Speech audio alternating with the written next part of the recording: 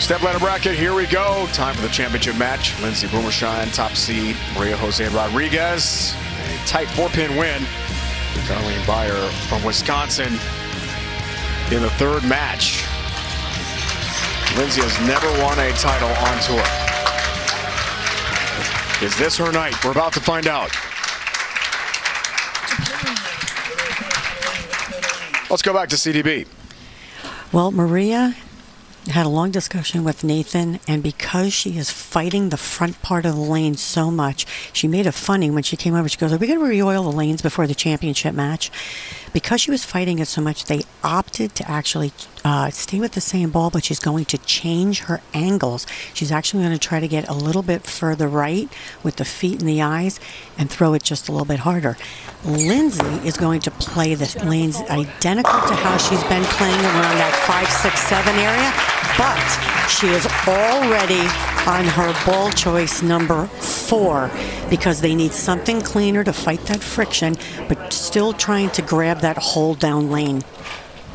Great news, Carolyn. Again, as Maria started to migrate inward, right, she had to go left to right, couldn't keep it in front of the head pin, so going back to the right, being firmer on top of it, and using that early friction to slow the ball down is a good idea. Lindsay's going to stay in her zone. She stayed there all week long. I watched her strike a heck of a lot when I was crossing next to her in qualification. And as you said, she's going to a much cleaner ball, pearlized cover, a little bit of surface on it, staying in that same zone. Top seed from Brigham City, Utah. Her first shot. Trouble. 2-pin here for Lindsay. 6-0 in match play. To get to the top seed, beat Maria here last night, 619, 596. First ever Queens TV show. Second championship round appearance this year, as we heard from email a moment ago. 4th in the Stockton Open to open up the season. We're going to analyze her when she makes the spare. Been a runner-up a few times, but never a champion. Maybe that changes tonight here, Kelly. You never know, Dave.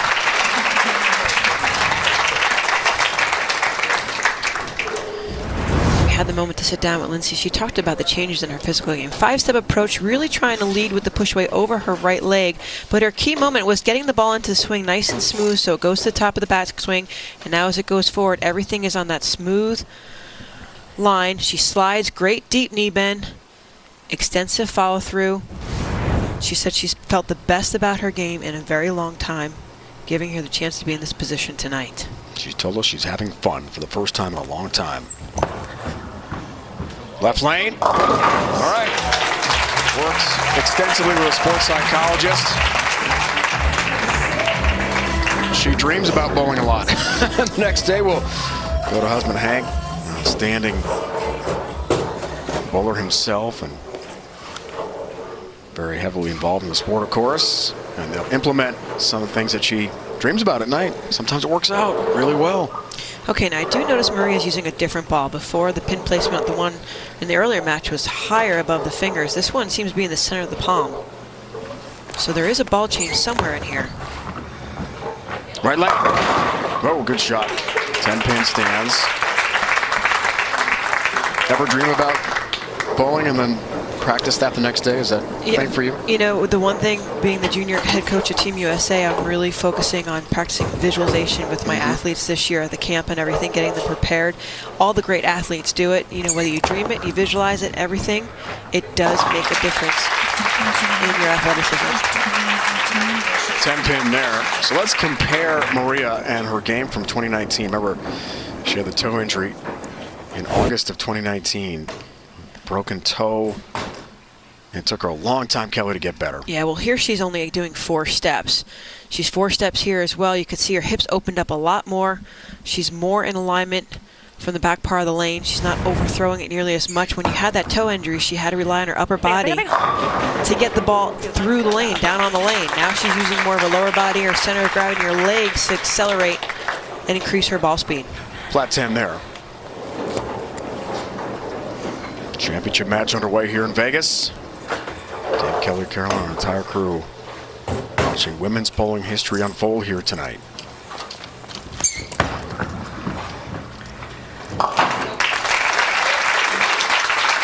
As the mark stays clean, Now, Lindsay, this year, I mean, in talking with her last night, obviously bowling against her during the week and everything, she seems so collected.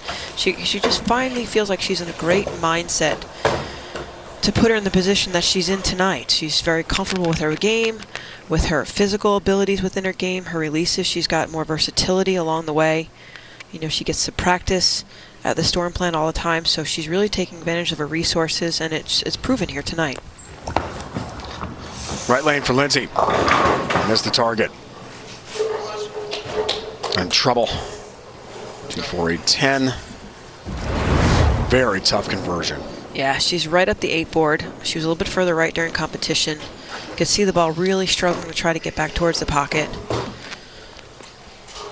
And when it does, it's already rolling forward, so it's really burning much of its inertia, a lot of its energy. It is a makeable spare. She can make this.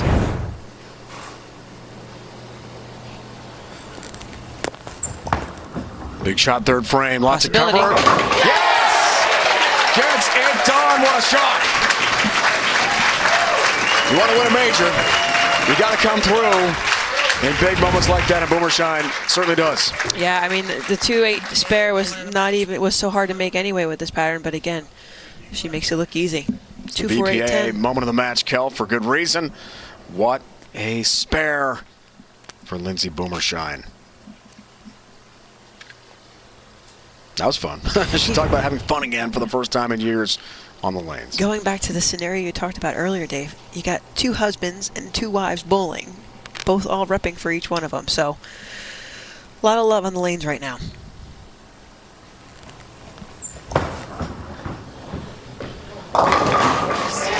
Trip 4-pin, big shot.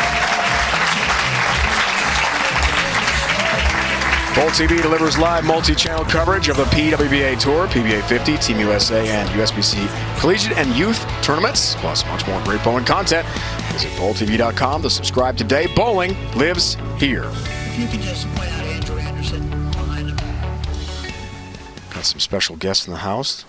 Andrew Anderson is here, former PBA Player of the Year.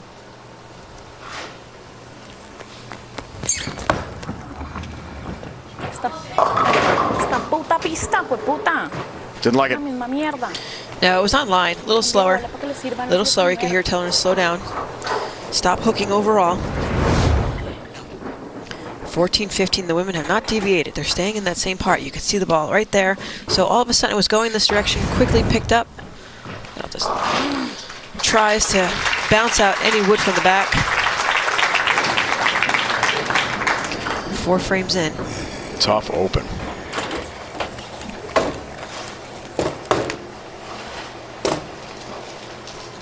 Win probability way up there now for Boomershine.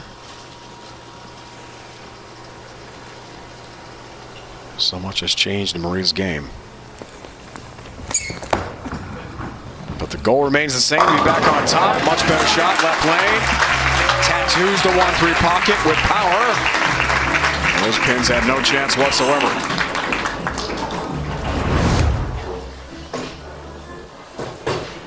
You can tell the left lane hooks a little bit more. She's deeper inside. 9-10, not much more. 1 or 2 boards.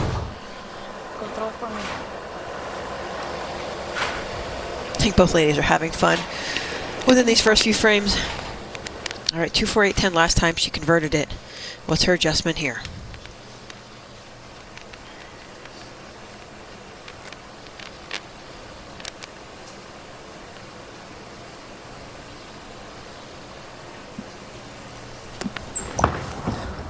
Should be pretty good. Big shot. It was pretty good. Trip 10-pin, getting closer to the tiara and the big check, Carolyn. 2-4-8-10. When she was done with her shot on the left lane, she came over, spoke to Hank. Steve was standing there as well. She said right away, I got my angles left to right. I've got to stay square on the right lane. So she said, that's all I'm focusing on is keeping it in front of me, and I'm going to make a good shot. Good notation there, Carolyn. Yeah, I spoke to Hank earlier before the ladies even started competition, and he said when they got much tighter, he said move your feet right, but keep your eyes left and just feel, again, using that word, jamming the ball in towards the pocket. So it's an out to in angle, something you don't see very often, but it is right to left angle towards that 1-3 pocket. Hank is Lindsay's husband. Left lane. It's high. It's the big four. It's big trouble for Boomershine. The left lane does hook more. This was a good shot. She's definitely chasing it left. That was inside just a bit. You can see the white boards right over there. That's hovering between 9, 10, 11, slightly inside. I know you said you had to play the hold, and there was some there. But the angle just has to be just right. It's still a difficult pattern to combat. 4-7 stands, open frame. Match changes again here. These frames are big. Maria's going to finish the match, which could potentially win her the tiara on this lane. She's got 3 attempts now to get lined in for sure. Por favor. Little left to right. Catches a break. Got it. I don't know much Spanish, Dave, but I know por favor meant please, please. While we have a moment, special shout out to 2 great bowling fans, super fans in Florida, Alex and Sandy Weiner, who are watching tonight. They love the sport. We love a great finish coming up here.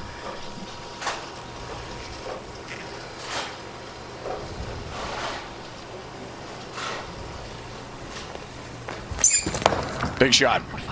Quieta, quieta, quieta. Tie. 3-6 stand. Could have been a lot worse. Yeah, same shot as transition. before. It is. I mean, okay, so think of this. She went to throw it firmer, but even though you're throwing it firmer into early hook, the ball's still going to hook. You can see it right there. It picks up much, much sooner. The move here, it's got to be a move. You have to find a little bit of hold. Unfortunately, you got to chase it left.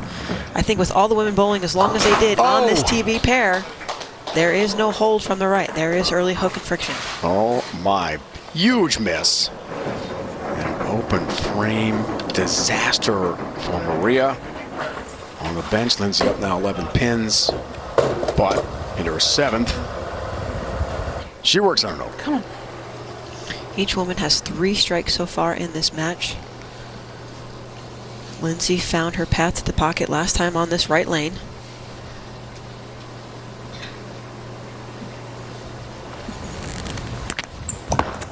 From All-American Nebraska. Looked high right out of her hand that it was. Yeah. 3-10 baby split. Missed the mark. You know, and I got to applaud the women too. Everyone that's watching is just thinking, wow, they're just making bad shots or making bad shots.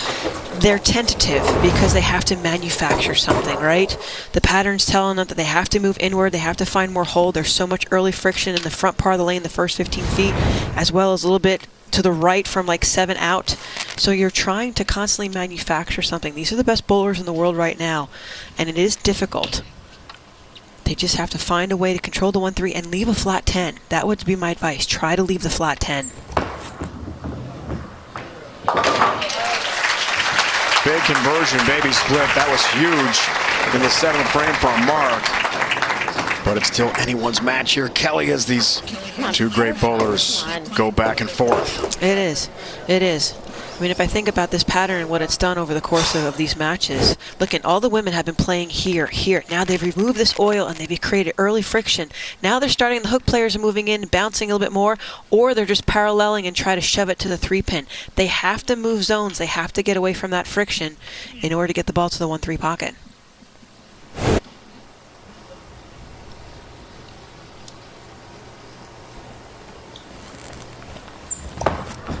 Should be pretty good. It was pretty good. Liked it off her hand. 7-pin goes down for the former National Player of the Year at Nebraska. Had a great career, a lot of top 5s and runner-up finishes, but just never a title. Maybe that changes here tonight. Yeah, she moved deeper. She was at 12 at the arrow zone, getting closer to that head pin. And when you're going into more oil, okay, if there's much more oil, you just got to get a little bit softer with your speed. You can help the ball manufacture and change direction, be a little bit softer as you move inward. His quest for a 3rd major continues. Big shot right lane, delivers. 7 goes down late. Huge strike. Yeah, I mean, Maria, I know she said she's back physically, right? Her game is better. you know, she's really, her body posture at the release, because the ladies are trying to manufacture something, it's a little bit inconsistent. We're trying to see the results.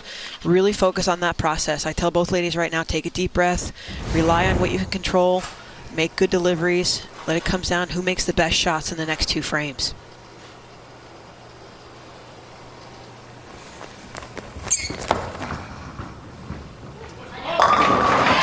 Catches the double. Huge strike. Wow. Down by 1 pin now in the 9th frame. A big delivery for Maria on the left line. Puts it in Lindsay's court. So again, she moved in left too. She got deeper. Have to. You have to. Max scores. Don't forget the matches were 3 games each. Only 9 games between, or 6 games between 2 individuals. You've had 5 women now bowl. You got this. And plus the practice prior to the matches even beginning.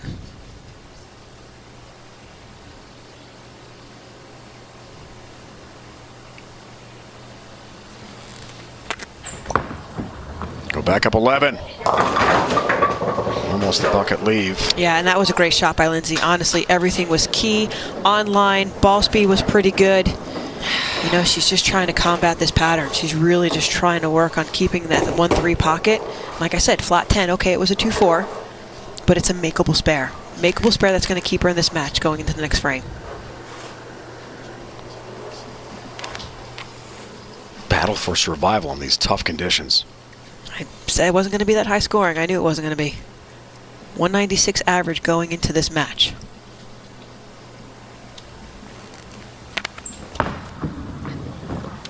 Enough. Her match play average 213 over 18 games. Qualifying after 15 games, 200.33. So yes, this has been a tough pattern throughout for all of these great bowlers. We're down to the final 2. Into the final frame. Who emerges the victor? Yeah, 211 max score for Maria, 202 for Lindsay. This is what you've been waiting for. Just like she said, it's what she's been waiting for. She said her whole life she's waited for this moment, this chance to be a major champion, to be a PWBA Tour champion. All rests on this frame.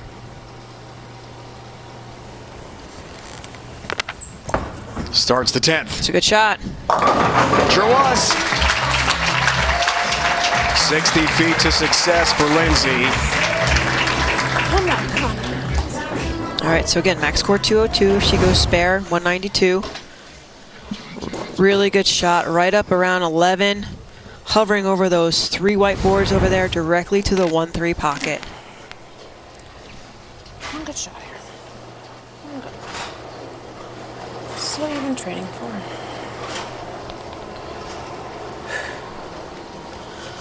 Positive talk.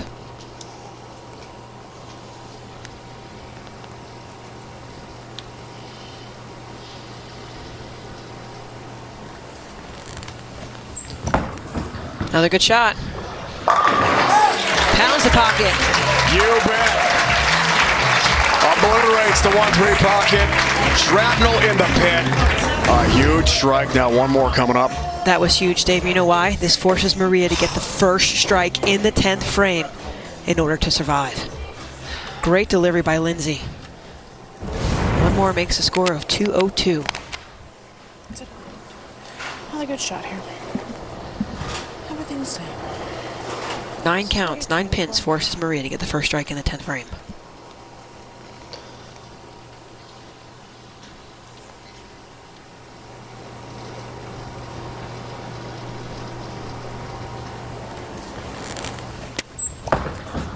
Watch this one. Gets it. Great shot by Lindsay. Maria must strike. She must strike to stay alive. She really needs a double and 2 pins really to win this match. Big, big shot, Dave, right here coming up.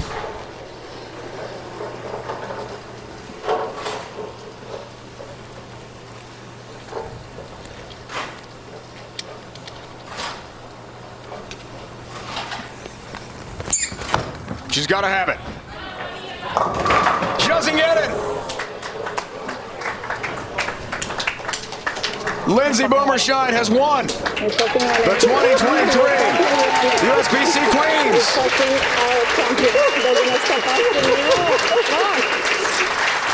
It's her first career PWBA Tour title, and it's a major. What a night for Lindsay Boomershine.